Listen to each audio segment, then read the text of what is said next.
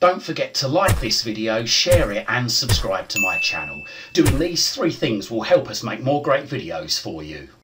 Okay, so this is a great little app that allows you to boot up any application on boot on your Fire TV stick. So in this instance, I've got it to boot up IMDb TV. I've just turned the Fire Stick on and it's gone straight into that. But you can set the app to boot into any one of the apps on your Fire TV stick. So if you've got a relative that's not too good with technology and perhaps they only use, say, I don't know, for instance, the BBC iPlayer or YouTube or Prime Video or Discovery Plus or perhaps Netflix, or even if you wanted it to automatically boot into your VPN so that you can make sure that your VPN's running, or so that you can manually enable it or disable it on boot up. I mean, you can even get it to boot up your launcher, something like F Launcher, which, as you can see, I've done that here. There you go. Or if you prefer, you can get it to launch Wolf Launcher. Unfortunately, at the current time, I can't get it to boot Lean Back on Fire.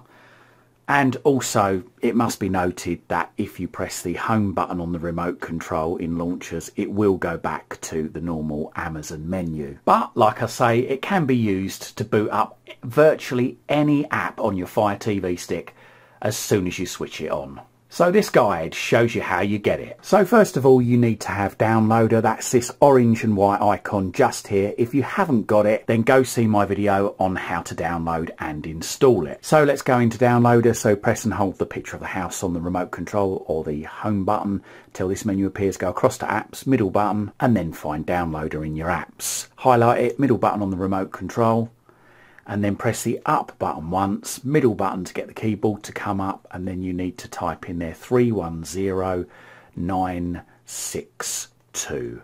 That's 310962. Then press the play pause button on the remote and it should start downloading after 5 seconds. Now this bit might take a bit of time. It really depends on the speed of your internet connection. Just be patient. There you go. As you can see, mine's now downloaded and it's now about to install. So keep pressing the down button on your remote control till cancel's highlighted. Press the right button so that install's highlighted. Then press the middle button and it'll now start to install. Once it's installed, press the middle button on the remote control. Now, you don't need to keep this file so we can delete it. It's just taking up space on our Fire TV stick, and space is something we just simply don't have a lot of. So press the right button once to highlight the first delete, middle button. Press the left button to highlight the second delete, middle button. Then keep tapping the left hand side of the ring on the remote control till home is highlighted, or any one of these on the left hand side. Go up to home, middle button on the remote control, back button twice, and then we should see in our apps right at the very end there this icon just here. Highlight it, middle button, and this will take us into Launch on Boot. So it says welcome to Launch on Boot. This guide will help you get started. So let's just press the right button to keep going through the guide. So when you turn on your device, you can visit the launcher or immediately open up the app you want. Press the right button again, and this talks about live channels. Now this doesn't work with a Fire Stick, so just skip this part. So just press the right button and there we go, get started. So middle button. So this here, this Launch TV app on boot, just doesn't work with a Fire TV stick, so just ignore that. It may well work on Android TV, but like I say, it doesn't work on the Fire Stick. So let's enable this. So just press the middle button on the remote control, go down to select app, middle button, and then what we want to do is we want to select the app that we want to boot with. So if for instance I wanted to boot up with YouTube, okay, I'm just going to select YouTube there, middle button on the remote control, go up to launch when device wakes up, turn that on, okay, and then we can just test it by going to test just there, and there you go, YouTube has launched. So I'm just going to press the back button a couple of times to come out of this. Okay, so to test it even further, let's just restart the Fire Stick. So I'm going to hold the play pause button down and the middle button on the remote until I get the message to say that it's switching off. Here we go, your Fire TV Stick 4K Max is powering off, and there you go, it's powered off. It's now rebooting, and we're just going to check just to make sure that this works. So as you can see, as normal, the Fire TV logos come up, the second Fire TV logos come up with the sort of fire effect in the back.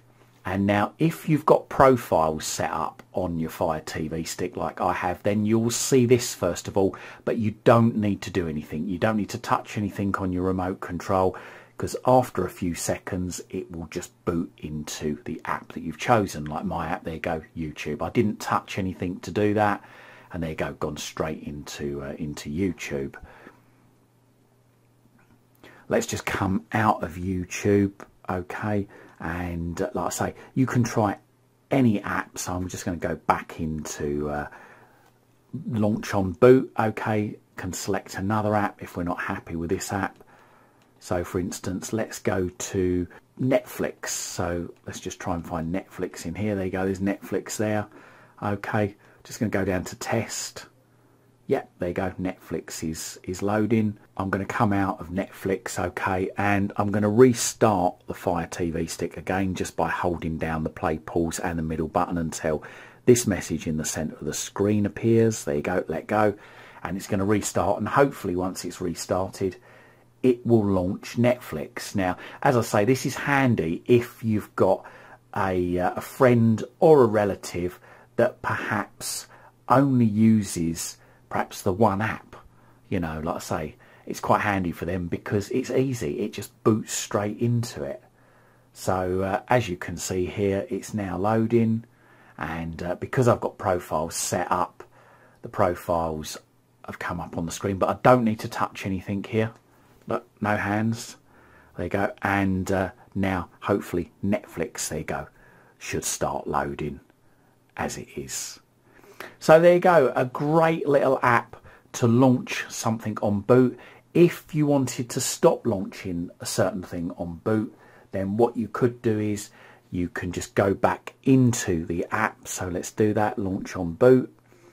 So I'm just going to go down to this app here, go into it, okay, and I can just turn enabled off and turn launch when device wakes up off, and here we go. So now when I reboot the Fire TV stick, it should just go back into the normal menu and wait for me to select the profile as I've got profile selected, or if I haven't, it will just boot straight into the normal Fire TV launcher.